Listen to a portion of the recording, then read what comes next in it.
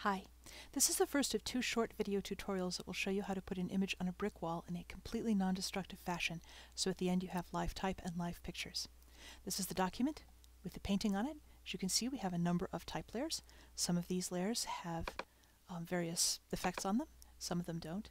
At the bottom behind all of those you have just the picture that's taken from a Dover book, and behind that you have the brick wall. This particular wall is one that I made in FilterForge because I wanted to have a wall where the mortar color and the brick color were fairly similar, so I could show you that you don't need to have a large difference in those colors in order to use this technique. It will work better if you do, of course, and you can also do this with a photograph of a wall, but you don't have to have either one. You can just do it like this. So, this picture, of course, looks like it's floating here because it is. We need to have the illusion of having it painted on the bricks, and we're going to do that by putting some brick shadows on it. And to do that, we're going to have to isolate the bricks, and we're going to do that by isolating the mortar. So first we're going to hide all of these layers by dragging on the visibility icon. You don't have to click, you can just drag. Then we're going to zoom in some on the bricks. And now we're going to be using the select color range, and for that to work the best, first you get the eyedropper and you select the color that you want to be selected. So we're going to click someplace in the mortar. That puts the mortar color in the foreground swatch, and then go up to Select, Color Range, which opens this dialog. Now the way I have it set up right now, selected pixels are white, unselected pixels are black, and partially selected pixels are gray. You can change the way that looks down here in this little menu at the bottom here, but grayscale is going to work much better for what we have in mind here. The fuzziness slider up here enables you to make the pixels either selected or not selected, or you can have them partially selected. So we're going to have a fairly low fuzziness, put it about 18. And now with the eyedropper here on the left selected, if you hold down the Shift key, you can select more color to put in it. And if you hold down the Option key, that's Alt on a PC, you can select fewer.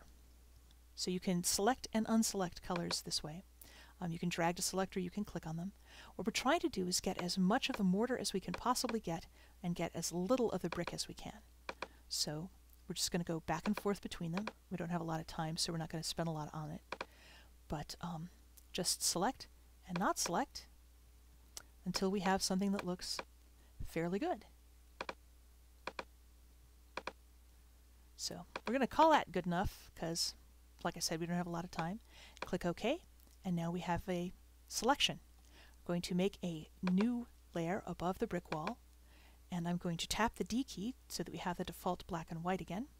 Tap the X to switch the black and the white, and hold down Option key, that's Alt on a PC, and backspace to fill it with a foreground color.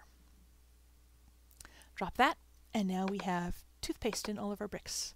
How beautiful is that?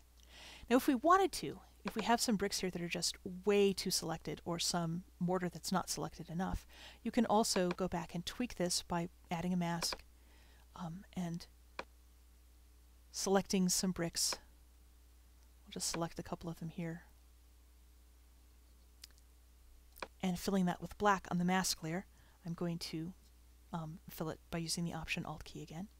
If you have some mortar that you don't have enough of, remember there's nothing there, so in order to select that, we're going to have to select the actual mortar rows themselves, just the way you would ordinarily select stuff.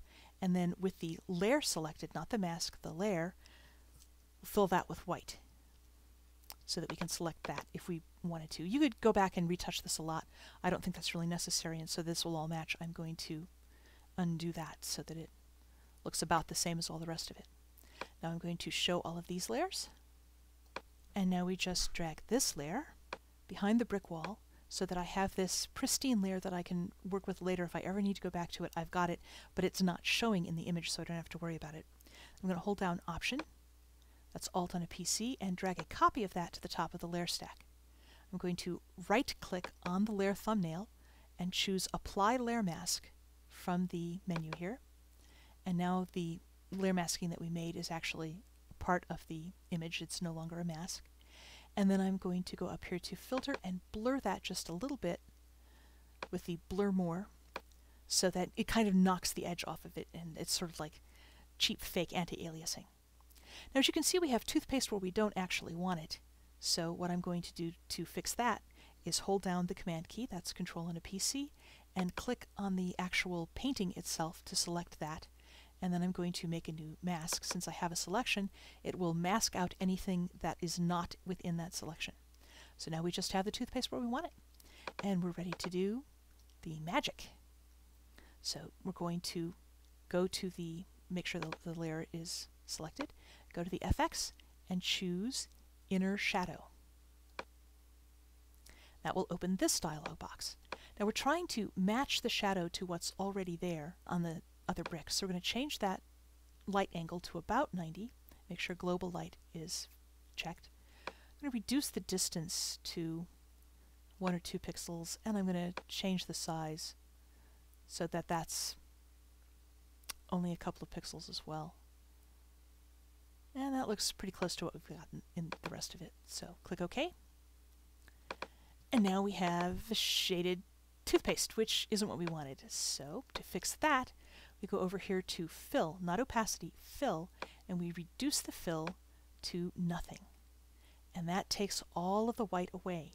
What this does is reduce the actual pixels on the layer to nothing at all, while leaving the opacity of the layer effect at full strength. We could also reduce the opacity if we wanted to, and in fact it might look better if we did reduce the opacity a bit. And there we have our live image with the bricks shaded so it looks like it's painted directly on the wall. We could change the type. We can do anything we want to here. So I'll just show you that this type is selectable. I'm not going to take the time to change it because we really don't have a lot of time. But there you go. I'll have to make a third tutorial to show how you can make this into shiny new paint with Bevel and Emboss. But for now, we're just going to leave it here. Next time, we'll see how to age the paint so it looks like it's been there for years. Until then, this is Robin Wood, and I hope you found this helpful.